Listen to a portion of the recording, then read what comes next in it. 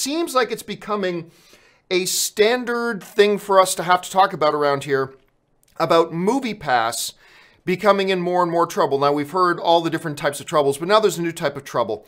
As the stock price of Moviepass's parent company, Helios and Matheson, has continued to drop. Today, as of this recording, the stock price of Helios and Matheson, which is, of course, the company that owns Moviepass, has dropped all the way down to 47 cents. Now, this is a far cry just from a couple of months ago. At the end of November, the stock price for Helios and Matheson was sitting at just over $15 a share, and then it began to drop. It had a little bit of recovery, and then it began to drop and drop and drop and drop, and now it's down to around 47 cents. On top of that, the market analysis for their stocks doesn't look good. I was reading this morning on Yahoo Finance that one stock market analyst was saying basically the business plan for Moviepass isn't sustainable and that they don't believe any savvy investor would want to invest in the company.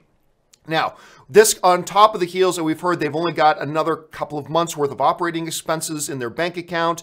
They say they have access to lines of credit that could extend that out.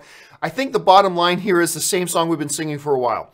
If you have a Moviepass card, and I do, use it as much as you can in the next little while, because I firmly believe there's no way. I mean, I could be wrong about this. I'm speculating, but I don't believe there's any chance that this company is still around at the end of the year, and probably not around 3 months from now. I mean, maybe it will. I mean, fingers crossed for those of us who have Moviepass cards.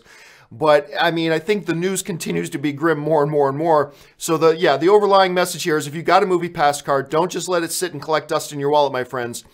Go to it and start using it.